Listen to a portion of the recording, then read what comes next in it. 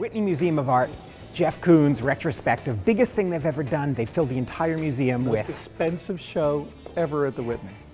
And they filled it with what?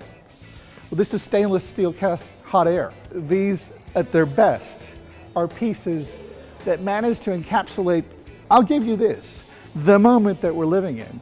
A moment full of lots of money, lots of luxury, and tons of hot air. Let's get back to this thing. Most expensive work ever sold by a living artist. Yes. That's the story, right? $58.4 million. I don't care that idiot billionaires are buying these things for all the wrong reasons. I somehow don't care that this is participating in the world of the 1%. And that for me is deeply weird.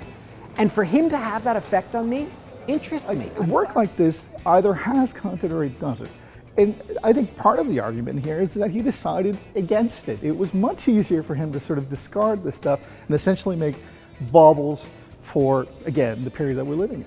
And these are perfect examples of that. They're perfect examples of that great, shiny, almost rococo vapidity.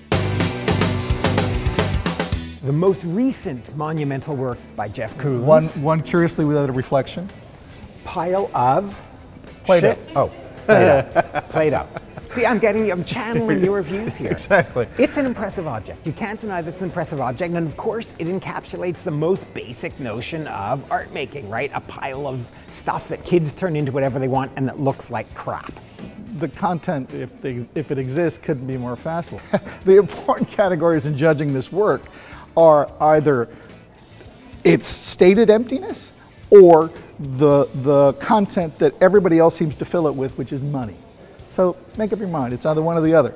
Everything everyone says about him is wrong. I think he profoundly misreads all the codes of the culture so that the normal kind of ways you'd have of interpreting an artist fall apart with him. I think he's properly fucked up in the way great artists are. I find it kind of incredible that you would basically sort of come up with that. I think one of the foundational things about Koons is that he basically takes judgment straight out of the art.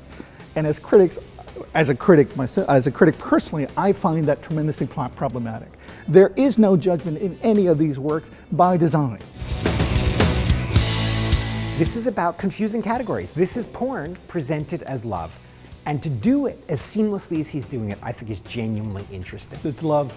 And it is. That's what's important about these, is that these are genuinely romantic pictures. So imagine someone who can't tell the difference between porn and romance. Someone who can't tell the difference between a beautiful romantic image of love and something that's a masturbatory aid. That's a pretty interesting misunderstanding, it seems to me. The notion that that ball is just literally in equilibrium, which is in theory what it is, that's actually genuinely weird. I totally agree with you. I think besides the fact that this piece is the work that launched 1,000 formaldehyde sharks cows, it's actually, you know, quite a piece of eye candy. My problem with Koons is where it's eye candy without content, and I think this has something to it. It is normal art in a sense, right? It answers all the normal, it's scary, it's a little bit scary, it's a little bit attractive. I just think it's good art as opposed to the other stuff, it's just bad. Yeah, but once you can fit into the category good art, it means it's not moving things ahead that much. The great thing about radical works of art has always been that they reject the very category of art. I take your point.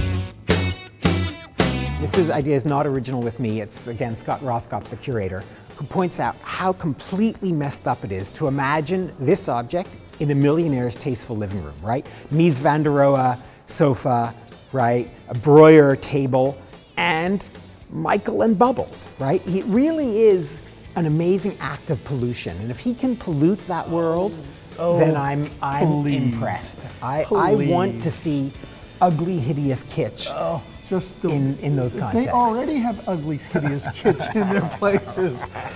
Okay, you win. Please, you know, this is just the ugly, hideous kitsch of the positional variety. It's perfect, you know? It's much better than a Mies van der Rohe settee, you know, and much better than a Maserati in the driveway. This basically sort of like kills it.